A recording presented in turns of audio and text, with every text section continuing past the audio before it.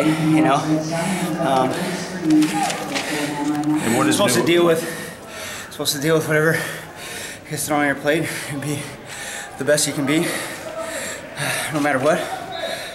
You know, and I think that's what we're made to do, is maximize whatever we got, wherever we're at. Every year brings new circumstances, new variables, right?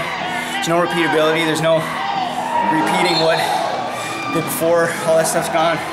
It's about moving forward and building off of whatever happened before, and that's just how life is. You're never done. So are you saying with all your experiences, you take a fresh approach to this every year, every time?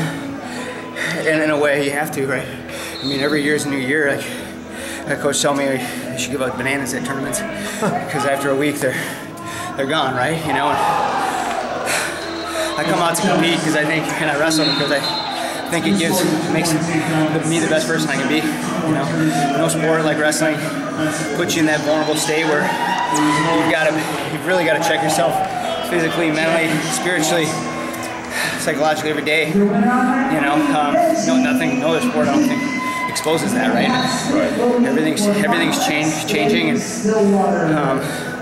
you deal with what's in front of you, and the work's never done, right? No matter where you're at. And your thoughts about finding like, I'm not even sure you know what you're wrestling there. Yeah, it's cool, man. I'm excited. Full wrestling's going on again. We had a lot of fun last time. You don't mind them stretching this out another 2 weeks?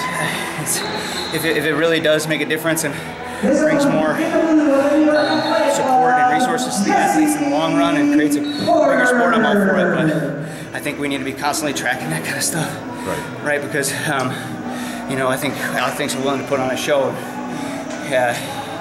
if it makes this sport more sustainable for everybody to do, you know, especially Greco. Pat, thank you. Really well said, man. Congratulations. Really well said. Good job, man.